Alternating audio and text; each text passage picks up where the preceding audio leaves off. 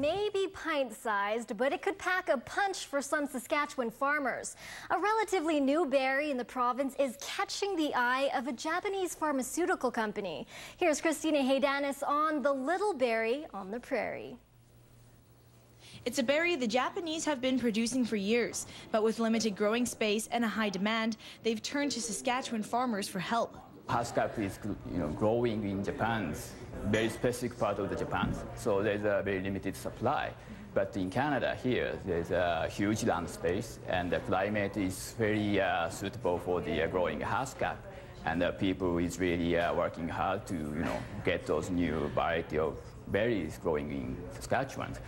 Research shows the Haskap berry has 4 times the antioxidants as a blueberry, and many say the Canadian Haskap has a higher overall quality than most. The harvest is in July, which is very early for a fruit crop in Saskatchewan, and the plant thrives in the northern climate. It actually doesn't do well south of the 49th.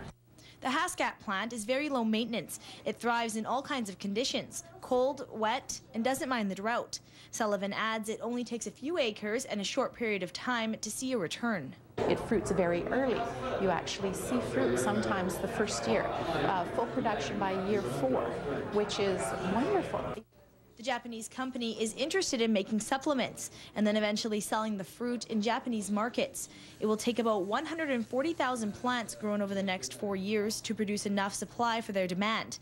This year, it's estimated 100,000 plants will be planted in the Prince Albert area. Christina Haydanis, CTV News, Birch Hills.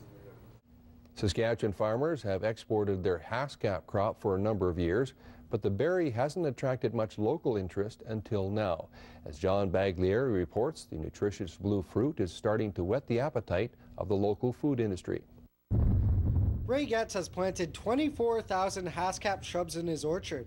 He says he's going to have to plant a lot more to keep up with the demand for the Haskap berry. We need more fruit production.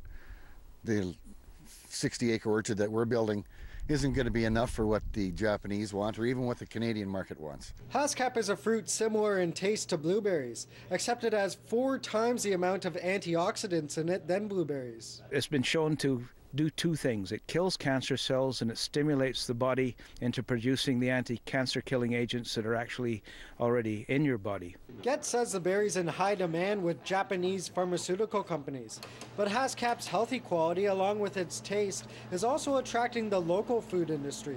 Jerry's Food Emporium in Saskatoon is one of the companies that has incorporated Haskap into their menu. It's a new ice cream flavor. It's a wild fruit, and when I say wild, I mean it's cool. You put it in your mouth, it's like the skin dissolves, just bursts, the fruit just bursts in your mouth, and it's fantastic. I love the flavor of it, and the color is really, really cool. The 20th of October we have flowers. This plant really is crazy. Saskatchewan provides ideal growing conditions for Haskap. It's indigenous to northern temperate zones and can tolerate minus 45-degree temperatures in winter.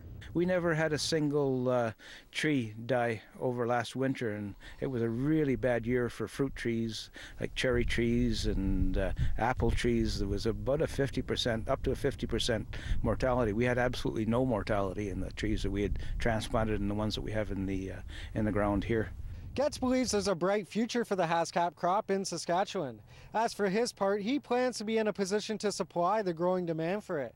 He says in 5 years he'll be able to produce 160,000 kilograms of the crop. John Baglieri, CTV News, Birch Hills.